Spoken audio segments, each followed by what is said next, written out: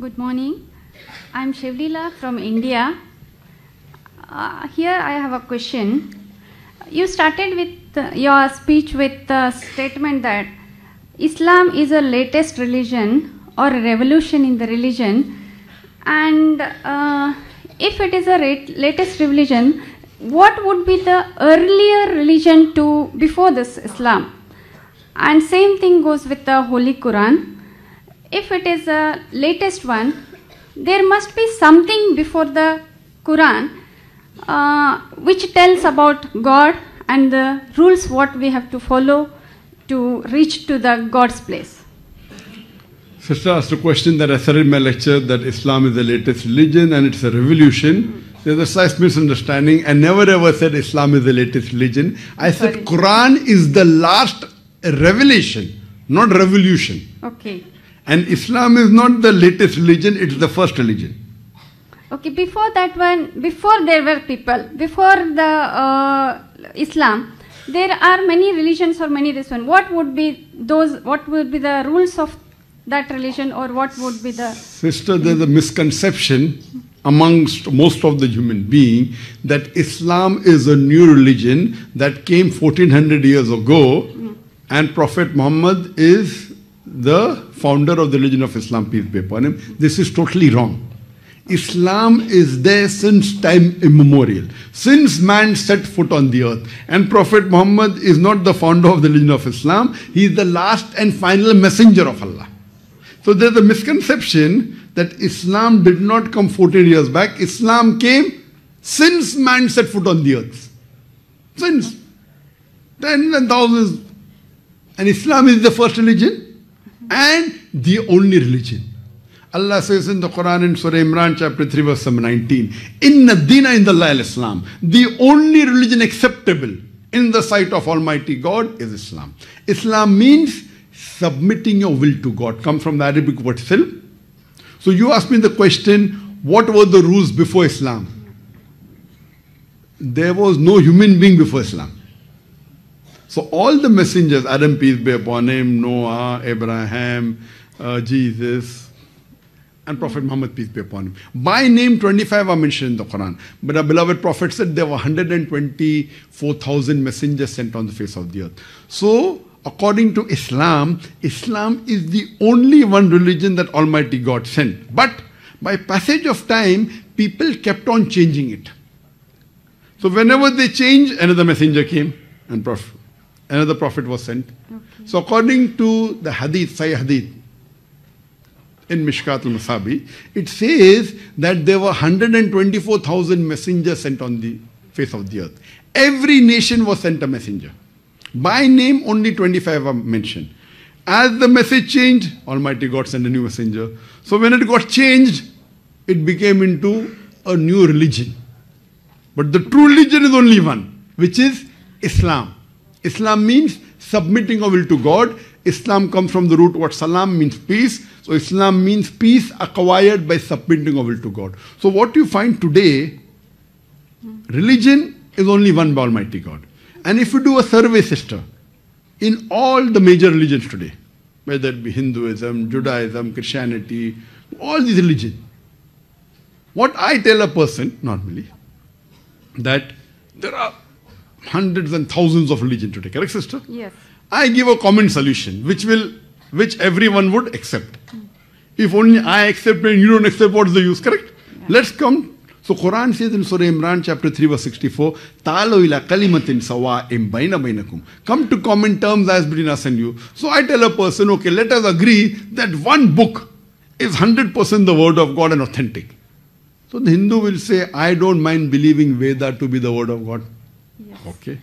The Christian will say, I don't mind believing Bible to be the word of God.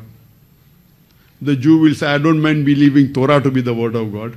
The Muslim will say, I don't mind believing Quran to be the word of God. So no fighting, correct? I give a common solution. You know, when I was in school, I learned about the Venn diagram. Venn diagram means there are two circles. Yes. What is common, it belongs to both. There can be three circles. Yes. So I give a simple solution. Let's not fight. Let us agree what is common in all these scriptures. What is common? Let us follow. What is not common, we will not fight. We will discuss tomorrow. But let us agree to follow what is common. I am not here to bring division. I am here to unite. But what has happened, every religion has its dharma guru, Yeah. that they make advantage for them. Yes. So that, if everyone follows me, I'll become rich, I'll become popular. I tell Bhai, I'm not here, I'm no dharma guru, I'm only a student. So I give a solution that let us agree what is common in all the scripture. I'm not saying only follow Quran. Muslims, you want to follow? Okay, I want to follow. Let us agree to follow what is common. In Quran, in Veda, in Bible, in Torah. What is not common we'll discuss tomorrow, right or wrong. So I have given a lecture on concept of God in major world religion. Now when we study the scripture, when you read the Veda, you're a Hindu, correct? Yeah, sister? I am a Hindu. Yes, so Hindu by definition means a person living in India. Yeah. So by definition I'm also I am Hindu. from India. I am also from India. But Swami Vivekananda said the right word should be Vedantis, those who follow the Vedas. Yes. Now, if you read the Veda, and if you read the Upanishad, the scriptures of the Hinduism, Upanishad, Vedas, if you read the Chandogya Upanishad, chapter number 6, section number 2, verse number 1, Ekam Evdityam, God is only one without a second. It's further mentioned in the Svetasvatara Upanishad, chapter number 6, verse number 9. Nachasya kase janitana chadipa. Of that God, he has got no superior, he has got no father, he has got no mother. It's mentioned in the Svetasvatara Upanishad, chapter number 4, verse number 19. And in Yajurveda, chapter number 32, verse number 3. It says, Na tasya pratima asti. Of that God there is no pratima. Pratima in Sanskrit means Idol. Photograph, picture, idol, painting. Yes. Natasya pratima asti. Of that God there is no pratima, there is no picture, there is no painting, there is no idol, there is no sculpture, there is no photograph. Who says that? Veda. Yajurveda chapter 32 verse number 2. Correct? Yes. So you as a Hindu should believe in that. Forget what the Quran says. Correct? You have to believe there is only one God. Yes. You should believe God has got no idol, God has got no picture, God has got no painting. Correct? Yes. You have to believe. I tell the Christian. It's mentioned in the book of Deuteronomy, chapter number 6, verse number 4. It says, Shama Israelo adna heno adna echad. Hear, O Israel, the Lord, our God is one Lord. Moses said that in the book of Deuteronomy, chapter 6, verse number 4. Jesus Christ, peace be upon him, said in the Gospel of Mark, chapter number 12, verse 29. So let us believe that God is one. It's mentioned in the book of Deuteronomy, chapter number 5, verse number 7. It says that thou shalt have no other God besides me. Thou shalt have no other graven image of anything, of any likeness, in the heaven above, in the earth beneath, in the water beneath the earth. Thou shalt not bow down to them, nor serve them. For I, thy God, thy Lord is a jealous God. So Judaism says that, Christianity says that, God is one, God has got no idol. What is in the Quran? If you ask a Muslim, what is the definition of God? Allah, the best reply I can give you, Surah Ikhlas, chapter number 112, verse number 1 to 4. Qul huwallahu ahad, Allahu samad, lam yalid walam yulad walam yakul lahu kufuwan ahad. Say there is God one and only. He begets not, nor is he begotten. He is absolutely eternal. He begets not, nor is he begotten, and there is nothing like him. So now Quran says that, Veda says that, Torah says that, Bible says that God is one. God has got no idol, God has got no image. We have to worship him only. So when I tell the Hindu, why do you do idol worship? The Hindus are against me. Why? I'm telling, I'm quoting Sanskrit. And the Hindus of Malaysia are more against me than the Hindus of India also. They give me free publicity here. I'm asking, am I telling something against? I'm saying, come to common terms. Oh, Zakir is dividing people. Where am I dividing? I'm uniting. I'm not telling you to come and join me. I'm just a student. And I have discussion with the Dharma Guru. Shri Ravi Shankar. Yes. He is the one of the most popular Hindu spiritual leader in the world. When I have discussion with him on the stage. Correct? I have a discussion with him. It's there in recording. So I'm telling, I'm not come here to divide, I'm come here to unite. Then I tell them, it is mentioned in your scripture. If you read Kalki Avatar, Kalki Avatar. Yes. If you read Kalki Purana. Kalki Purana, it says in Kalki Purana, chapter number 2, verse number 5, 7, 9, 11, 14. I'm giving references. that there is an Akhri avatar to come, Yes. whose father's name will be Vishnu Yas. Vishnu means God, Yas means servant, servant of God. The name of the father of Prophet Muhammad was Abdullah, servant of God. Who says that? Kalki Purana. Not the Quran. It says the mother's name will be Sumati. Sumati means peace, serenity. The name of the mother of Muhammad Sallallahu Alaihi Wasallam was Amina, peace, serenity. He'll be born in the village of Sambhal, the village of peace, Makkah. He'll be born in the tribe of the leader of Makkah. Muhammad Sallallahu Alaihi Wasallam born in the family of Quraysh. He will get enlightenment in a cave he got in Gara Hira. He will migrate northwards and come back. Prophet Muhammad migrated northward to Medina and came back. He'll have 4 very close friends, the 4 Khulafa Rashidin. Who says that? Kalki Avatar. This is not there in the Quran. Do you know Quran doesn't say that? Quran doesn't speak about the 4 friends. That's there in the Hadith. We believe in it. But it is then Kalki Purana. Detail. So when your scripture says that the Kalki Avatar is going to come, why don't you believe in the Kalki Avatar? Sister, can you tell me who is this Kalki Avatar? No scripture. 10th avatar of Vishnu, we believe like that. 10th avatar of Vishnu, which is the last one who will come to this Who will come? Who is he? I don't know. I'm helping you. Yeah. I agree with. I've read your scriptures. I'm not arguing a scripture is right or wrong. You are a Hindu, you believe, you follow. You tell me anything from the Quran, any verse, from any of the 114 chapters, whether you like it or don't like it. You may not believe. You tell Dr. Zakir, you are a Muslim. Why don't you follow chapter number so and so, verse number so and so? If I don't, I will say I'm wrong, I'll follow it. Because I believe Quran to be the word of God. When you believe Vedas and the Hindu scripture to be the word of God, why don't you follow? Am I here to divide or unite? Unite. So please, can you tell to your Hindu friend here? Sure. I have come to Malaysia to unite the Hindu Muslim, not to divide. But the problem is that no one will follow the Hindu leaders here.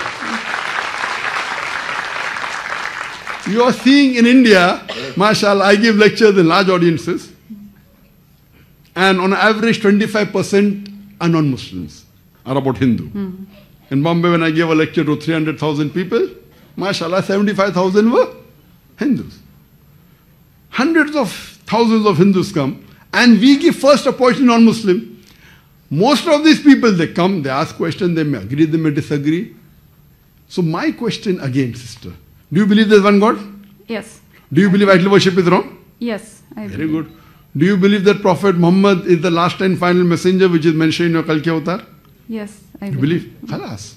The 2 minimum thing required, sister, for anyone to become a Muslim, the 2 basic criteria required for any human being to be a Muslim is first to agree there is one God who has got no idols. Second is to believe Prophet Muhammad is a messenger. See, when you take admission in a school, you require a criteria. Then you may go from nursery to junior KG to first standard to second standard, third standard. To enter the school of Islam, the only true religion is to believe there is one God and to believe Prophet Muhammad is a messenger. So according to me, you are a Muslim, sister. If you believe there is one God, correct? Yes. And if you believe that idol worship is wrong, Yes. and you believe Prophet Muhammad is a messenger, that is the basic requirement to be a Muslim. Then you may get second class, first class, distinction, that is later. But minimum for anyone to be a Muslim is to believe in these 2 things. And Muslim again doesn't mean your name should be Zakir, Sultan, Muhammad. Muslim is a person who submits his will to God. Submits his will to God. So I'm asking the question, sister, I have come here to unite. You tell me anything from the Quran. Zakir, you're talking big lectures. Okay, why don't you follow this verse of the Quran chapter? And if I'm not following, I will start following. Correct? What I'm here to come and find the commonalities between the Hindu scriptures, between the Bible. And if I'm wrong, you can come and tell me I'm wrong. I'm a human being, I can make a mistake. But tell me where my mistake is. Just by writing articles that Zakir has come to divide, Zakir is a terrorist, Zakir is doing money laundering. by this, can I tell Vedas are the base for the Quran or the rules for the Islam? See, what you have to realize, Yeah. Almighty God, it says in Surah Raj chapter 13 verse 38, that وَكُلِّ أَجْرٍ kitab. In every age, there was revelation. This is the verse of the Quran, that Allah has sent several revelations. By name, only 4 are mentioned. Torah, Zabur, Injil and the Quran. But there were many which is not mentioned. You are asking me, can you say it is the base of the Quran? Not for sure, because the name is not mentioned. We believe that Injil was the wahi given to Isa alayhi salam. Zabur was the wahi given to David, peace be upon him. Then Torah was the wahi given to Moses, peace be upon him. And Quran was the wahi given to Muhammad sallallahu alaihi wasallam. But there were many other revelations. By name, I don't know. Similarly, by name, only 25 messengers are mentioned in the Quran. Adam, Noah, Abraham, Moses, Jesus, Muhammad, peace be upon them all. But the Prophet said 124,000 messengers were sent on the face of the earth. You ask me the question. Anybody from India? Yes. So you ask me the question, can Krishna be considered as can Krishna be a messenger of Allah?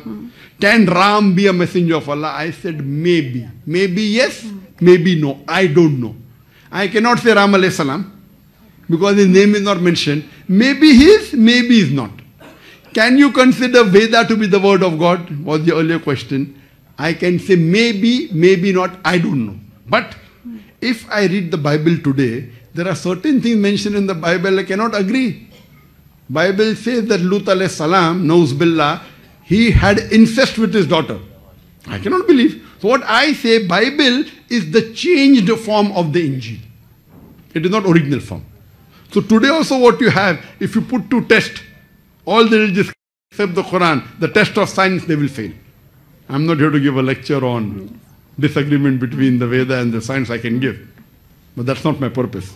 So if you put this test of science to Bible, to Veda, to all other scriptures, they will fail except Quran. So even if it was the word of God, today what you have is the changed form. So what I can say, Veda may be the word of God, I don't know. Krishna may be the prophet, maybe, I don't know. But the point to be noted, all the prophets that came before last and final messenger, Prophet Muhammad, peace be upon him, they were only meant for those people in that time. Like Moses, peace be upon him, was only sent for the Jews. Isa alayhi salam was only sent for the Jews. But Prophet Muhammad, peace be upon him, is the last and final messenger. He was not sent only for the Muslims or the Arabs, he was sent for the whole of humanity. So even if I agree that Ram was a prophet of God, even if Krishna was a prophet of God, he was meant for those people in that time. Today, all the human beings, whether living in Malaysia, or Saudi Arabia, or India, or Pakistan, or USA, or UK, you have to follow the last and final messenger, Prophet Muhammad, peace be upon him. That was what is mentioned in Kalki Avatar. Yes. That is what is mentioned in the Bible in the Gospel of John chapter number 16 verse number 12 to 14. Jesus Christ, peace be upon him, said, I have many things to say unto you, but ye cannot bear them now. For he, when the Spirit of truth shall come, he shall guide you unto all truth. He shall not speak of himself, all that he hears shall he speak. He shall glorify me. So Jesus Christ, peace be upon him, said, I have many things to say, but you can understand now. When Prophet Muhammad will come, he will tell you, peace be upon him. Same thing in Kalki Avatar. So I'm telling, even if Ram was a messenger of God, I'm not saying he was, even if he was, even if Krishna was, all of them pointed out to a final messenger to come, Prophet Muhammad, peace be upon him. Even if Veda was the word of God, all the messages, all the revelations that came before the Quran were only meant for those people in that time. But Quran is not meant only for the Muslims or the Arab. The Quran says in Surah Ibrahim chapter 14 verse number 1, in Surah Ibrahim chapter 14 verse 52, it's mentioned several places that the Quran is sent for the whole of humanity. So even if Veda was the word of God, even if Bible was the word of God, today you have to follow the last and final revelation, the glorious Quran. So I'm not conflicting, I'm conciliating. So your scriptures talk about the last messenger to come, Prophet Muhammad, peace be upon him, with the last revelation, the Quran. And if you, sister, believe that there's one God, and you believe idol worship is wrong, and you believe that Prophet Muhammad is a messenger, according to me, you are a Muslim. Would you like to say it? Yes. Would you like to say it in Arabic? Same thing, that there's one God. One God, yeah. And Prophet Muhammad is the messenger. Would you like to say it in Arabic? Would you like to say it in Arabic? I will say it and you can repeat it. Yeah. But, Is Is anyone forcing you to do it? No force. Are you doing it out of your own free will? Yes. Otherwise, Vayamurthy will say that Zakir is, someone told me that the Hindraf went to UK and they said that Malaysia is doing ethnic cleansing. So you are saying out of your own free will. Yes. So tomorrow Vayamurthy comes, you can testify that Dr. Zakir I didn't force you. I'll just say it in Arabic and you can repeat it. Okay? Ashhadu Ashhadu Allah Allah ilaha ilaha illallah illallah wa ashhadu wa ashhadu anna anna Muhammadan Muhammadan abduhu abduhu wa rasuluhu. wa rasuluhu. I bear witness I bear witness that that there is no God there is no God but Allah, but Allah, and I bear witness and I bear a witness that that Prophet Muhammad Prophet Muhammad is the messenger is the messenger and servant of God. and servant of God. MashaAllah, you are a Muslim sister, and I pray to Allah subhanahu wa ta'ala that may He give you more guidance. We have come here to unite. We have not come here to divide. And my same policy with the Muslims. There are different Muslims. In Islam, there should be no sect. Unfortunately, because of culture, the culture of India is different, Pakistan is different, Malaysia is different, Indonesia is different. But we all are the creator of the same God, and we should follow the same faith. There can be difference in culture, no problem. But our deen, inna deena indallah al-Islam. I pray to Allah subhanahu wa ta'ala that may He guide you more. And through you, let more human beings unite. And I pray to Allah that may He grant you Jannah so that you get paradise, inshallah. Thank you so much. Thank you.